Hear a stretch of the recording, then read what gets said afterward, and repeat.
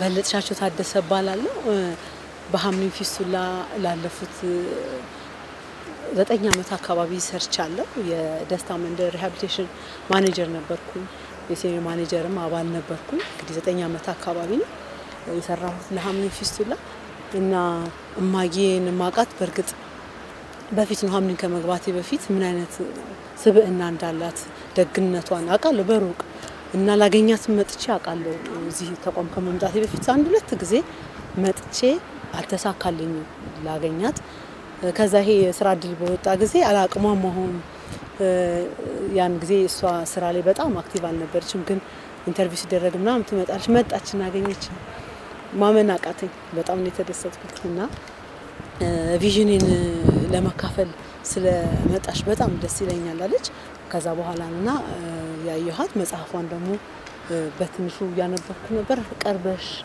ቀርቤ ሳያት በጣም የተለየች እነት ለመናገር መቼስ እኛ ከገባን ነገር የበለጠ የገባት ነገር ያለ ይመስለኛል እሷን ባለቤቷም እንግዲህ ከ60 ዓመት በፊት ወደ ኢትዮጵያ የመጡት ሲመጡ ባገራቸው ሁለቱም የተከበሩ ዶክተሮች ነበሩ ኦብስቴትሪሽን ናቸው ጋይናኮሎጂስት ናቸው በዛ ጊዜ 60 ዓመት በፊት አውስትራሊያም ቢሆን ሲድኒ ህክምና ተቋም ውስጥ ነበር የሚሰሩት የተከበረ ነገር ሊያገኙ ይችላሉ ነበር ለማያውቁት ሰው ዋጋ መክፈል ከአቅም በላይ የሆነ ዋጋ አቅምሽ የሚችለው ድረስ አይደለም ከአቅም በላይ ዓለም ላይ ይሄድሽ ገንዘብ መለመን ቆመሽ ሰርጀሪ መስራት 60,000 አካባቢ አንድ አባባል አለ ባልና ሚስት ካንድ ወንዝ ይቀዳል እንደሚባል እነሱ ናቸው ትክክል ሐሰት አይደለም አንድ ቀን ሽርሽር አንድ ቀን መዝናናት ሳምራቸው ባለቤታቸው ምረዚህ ነው አረፈው እሳቸውም ያንኑ ቀጥለው እንደውም እሱ እንደሞታ የሚቀጥሉ አልመሰለኝም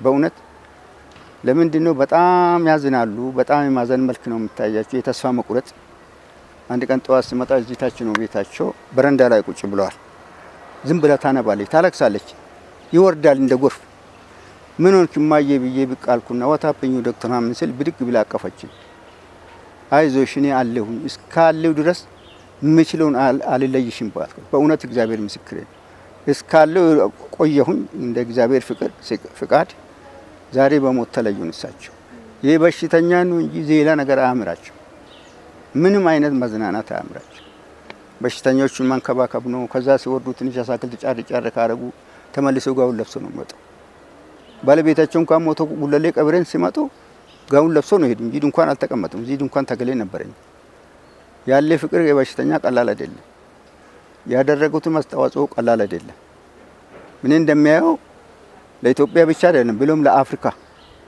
አሁን ከዚህ ወደዛ ያሉት ሁለት ቤቶች አሉ አስተዳዳሪና ሲኦ ሆኖ ነበር እዛ ጋር የአፍሪካ ዶክተሮች እዚህ ሆኖ እንዲማሩ ነበር ያመጡ ይሄን በሽታ ለማጥፋት የታገሉ ትግል ቀላል አይደለም ዘነበ መስፍን እባላለሁ የስራ ድርሻዬ ቻፕሌን ነው ወይም ስፒሪቹዋል ኬር ይባላል የእነዚህ ተጎጂዎች ጉዳታቸው አካላዊ ብቻ ስላልሆነ ያንን ሌላውን ጉዳታቸውን በማገዝ የምሰራ ሰው ነኝ ላለፉት 9 እና 10 ዓመታት አብሬያቸው ቆይቻለሁ ከዛ ፊት ቮለንቲር አረግ ነበር አልፎ ሲፈልጉኝ መጥቼ አንዳንድ ነገሮች አግዝ ነበርና እዚህ እንድቀር ያረጋኝ የሳቸው ለሰው ያላቸው አክብሮትና የተለየ ፍቅር ነው እኔ ተስፋ የለኝም ነበር በዚች ምድር ላይ ምንም ተስፋ የለኝም ጧትና ማታ እማለክሶ ነው አንስታ ሰው ያደረገች ሰው ነው የሆንኩት በቃ ሰው መሆኔን ራሱ እሷን ሳይ ነው ሰው መሆኔን ማስታወስ ቀና ያደረገች ስብራታችንን የጠገነች እናት ናት ስብራታችንን ነው የጠገነች ማየ ከወደቅንበት ስፍራ ከቆሻሻ ላይ ነው ያነሳች ስለዚህ እኔም ያው ከነሱ ጋር ቀራው ይሄና ለማት ለመቆየት በቃው ለጡረታም ለመብቃት በቃሁኝ የዛሬ 12 ዓመት የጡረታ አስወጡኝ ጡረታ ገቢ ስለማናገኝ ማየ አይለቅም ሱ መስራች ነው ብላ አስቀመጠችው 1999 ነበር የወጣት 155,000 ነው ፕሮቪደንት ፈንድ ያገኘው እሱ ሊወጣ አይችልም ብሎ እስከ ዛሬ አስቀመጠች ዶክተር ካትሪን ሃምሊን ሰላምታቸው ትውውቃቸው የተለየ ነው አንዴ ካወቅሻቸው በኋላ ከሳቸው መራቅ ያስቸግራል። ለበሽተኞቻቸው ይጸልያሉ። ከስራቸው በፊት ጸሎት ጊዜ አለ። ነርስ ሄዶቻቸውን ሰብስበው ይጸልያሉ። ከዛ በኋላ ነው ወደ ኦፕራሲዮን ክፍል የሚገቡት። እግዚአብሔር ነው እነዚህን ሰዎች የሚፈውሳቸው ብለው በጣም በጥብቅ ያምናሉ እና ያንን የእግዚአብሔርን ሙሉ ፍቅርና እንክብካቤ ለመስጠት የሚጥሩ ሰው ናቸው። እግዚአብሔር ቢመጣ ለነዚህ ሰዎች ምን ሊያደርግላቸው ይችላል? ቁስላቸውን ይፈውሳል። ውስጥ መንፈሳቸው ውስጥ ያለውን ህመም ይፈውሳል።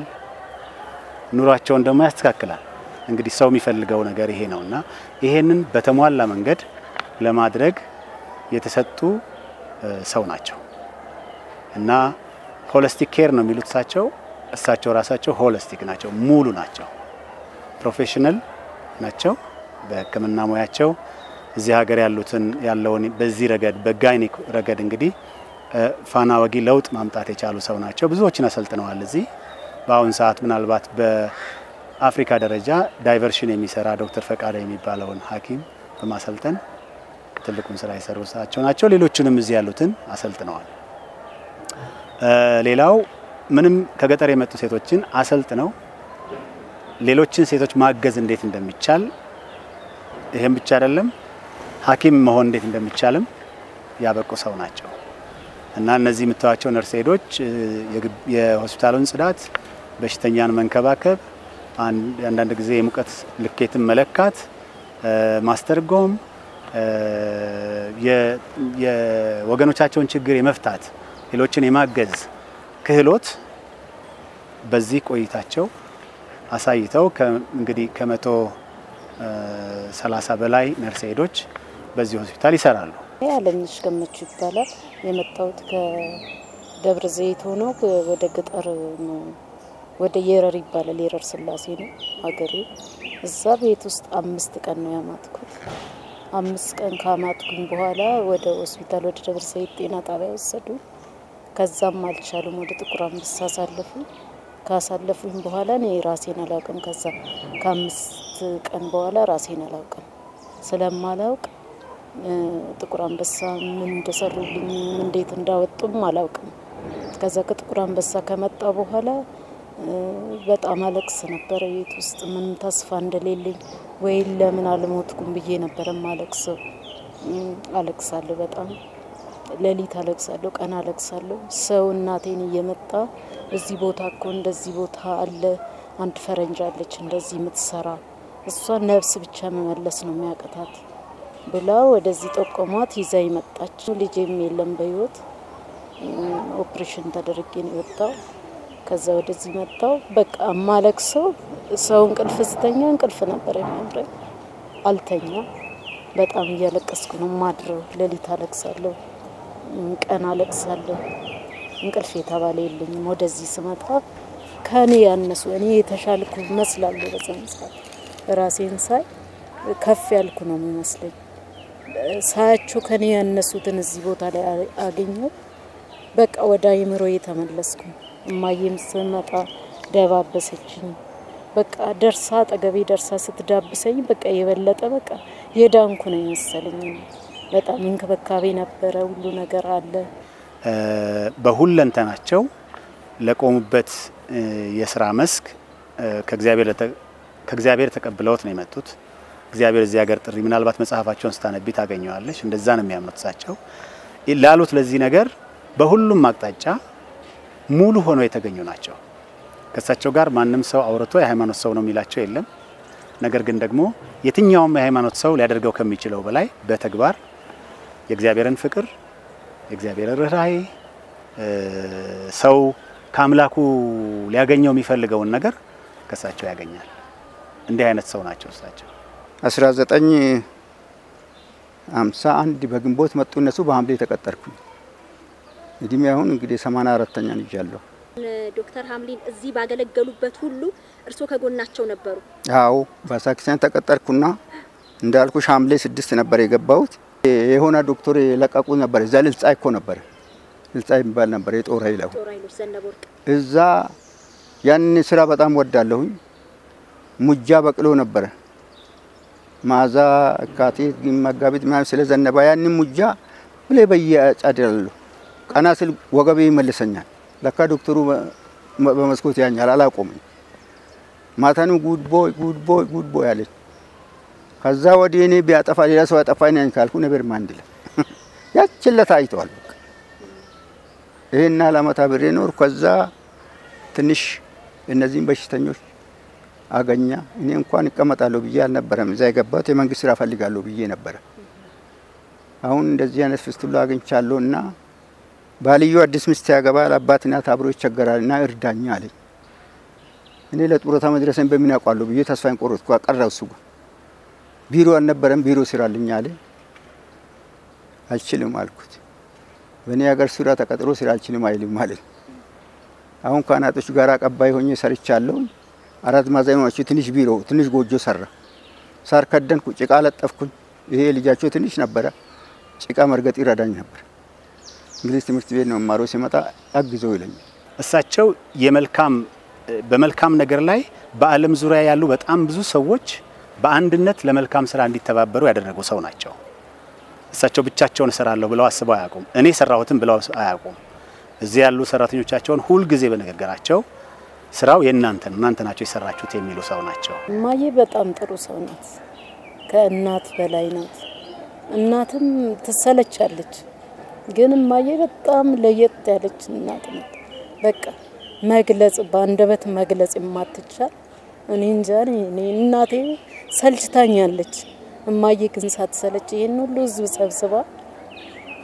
ሁሉ ህዝብ ሰብስባ ሳትሰለች አገሯን ጥላ መልካም ነገር ሳያምራት በአፈር ቤት ውስጥ ኖራ ስንት ይሄን ሁሉ መልካም ሰርቶቴና ዛሬ ምንም ሳይሰሩ ህንጻ ላይ የሚኖሩ አሉ እማዬ ግን ህንጻ አላማራት ኢትዮጵያን ህዝብ ምስኪን የተጣሉትን ህዝብ ሰብስባ እንደዚህ አቅፋ ስትይዝ ማን አላማራትም ይሄ ሁሉ አንድ ልጇን እንኳን ጥላ ነው ይሄን ሁሉ ህዝብ ሰብስባ እዚህ ቦታ ላይ ያለችው የላቀ ማንነት በቃ የሰው ልጅ ይችላል እኔ ከቻልኩኝ አንቺ ትችያለሽ የሚል በጣም ከፍ ያለ ሰው ላይ የማመን ነገር አላት እሷም ባለቤቷም እና ኢትዮጵያ ሲመጡ አንዲትን ታካሚ አክመው አድነው እንግዲህ በመሃል ያለውን ተተን መጨረሻ ላይ የተዋጣላት ሰርጅን ነች ኢትዮጵያ ውስጥ ያከማት ሰውና ትችላለች አቅም አላት እኛ ከቻልን መደበኛ የህክምና ትምህርት ሳይኖራት አንድን ሰው አብቅቶ ሰርጅን ማድረግ ማለት ምን ያህል በሰው ልጅ ቢያምኑ ይሄ የቅንነት ጥግ ይመስለኛል እንደው ሌላውን ተተን በሞያዋ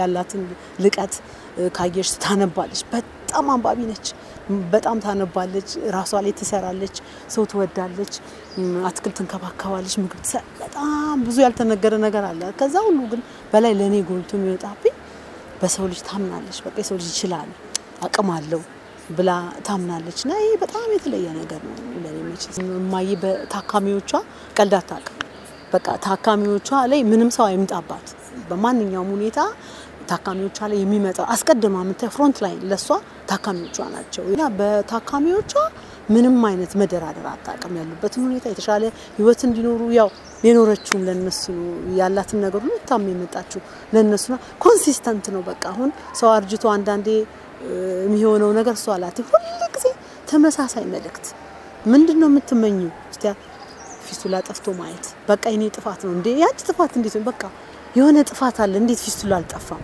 የሆነ የጎደለ ነገር አለ በቃ ሁሉ ጊዜ 100 አመት ቢሆንሽ ምን ማየት ትፈልጋለሽ ፊስቱላ ጠፍቶ ምን ይሰለችሻል ያ10 ምናምን አመት ሴት ማከም ዛሬም ነገም ምሳኖ ኦፕራሲዮን ወጣቶቹ ሐኪሞቻችን ሌላ ነገር ላይ ሊውዱ ሲከፋ ዛሬ ፊስቱላ ቦዲ ዶክተር የሚከሰት ችግር 100% ፕሪቨንት 100% ልናቆመው የምንችል ነገር ላይ ዛሬም በቃ ሁሉ ጊዜ ከዛ ጋር የተገናኘ ነው ወሬዋና ቁጭ ካልሽ ደግሞ ጊዜ ካልሽ ደግሞ በጣም ቀልደኛ ነች ቀልድ ማለት ሂመረስ ነች በጣም ፍሌቨር ያላቸው ነገሮች ነው የምታወራው ሁሉ እሱም ያው ከህክምና ጋር የተገናኘ ነው ሁሉ ነገር ከሷ ከህይወቷ ጋር የተገናኘ ነው የተለየ ልቀት ላይ ያለች ሰው ነች እና ብዙ ዋጋ ከፍላለች ለሴቶች ማንነታችንን ለማታቀው ለኛ እና መቼስ በዚህ በስንበት ጊዜ የምለው እሷ ኖራለች በቃ የተከበረ ህይወት ኖራለችና ሽልማቷም ታላቅ ነው መቼስ ወደ እግዚአብሔር ነው የምትሄደው ጥርጥር የለኝም ለኛ ግን ምንድነው የምንወስደው ከካትሪን ህይወት እኔ ምንድነው የምወስደው ትንሽዬ ነገር በጣም እሷን መሙላት ይከብዳል ትንሽዬ ነገር ከሷ ልማር የምችለው ለቆሙለት ነገር መስራት መትጋት ይሄ ፌክ አትወድም በቃ የውሸት ነገር ሁሉ ነገር እውነት ነው ሁሉ ነገር እውነተኛ ነገር ነው የምትፈልገው እና እውነተኛ ሆኖ ዜጋን ማገልገል አገርን ማገልገልና እኔ እመኛለሁ እንደሷ እንደሆነ ለወጣቶቹ ላለው ለኛ ለኢትዮጵያውያን እምለው ከማየት ትንሽዬ ቁርጠኝነት ለሌላ ሰው መኖር በቃ አንዴ ነው የሚኖር ለሌላ ሰው የመኖር ብርታት ያነዛ ነገሮች ነው ማሰበው እንጂ ኖራለች ሰው አድለኛ ነች የእውነት እግዚአብሔር ለኛ ለኢትዮጵያ ህዝብ የተጎሳቆለ ነው እንደዚህ አይነት በሽተኛ ማን ማስታወስን ተበላሽታለች ብሎ የምትጣል ነው እግዚአብሔር ለኛ አዞ ይላከልን ነው ብሎ እንደ መልአክ በእውነት ከዚህ በለጣም እንጃ ማለት አልችልም እንደ መልአክ የተላኩ ናቸው አንድ ልጅ ነው የወለዱሳቸው ከኛ ህዝብ ጋራ ነው መከራም ላይ እንግዲህ ነፍሳቸውን በሰማይ ያሳርፍልኝ ነፍሳቸው ይማር ሌላ ማለት አልችልም እነሱም መርዳትም አልቻልኩም አባዬ ሲሞት አይዞሽ ብያለሁ በሚችለው ዛሬ አልቻልኩ የመጨረሻ አይዞሽ ማለት አልኩ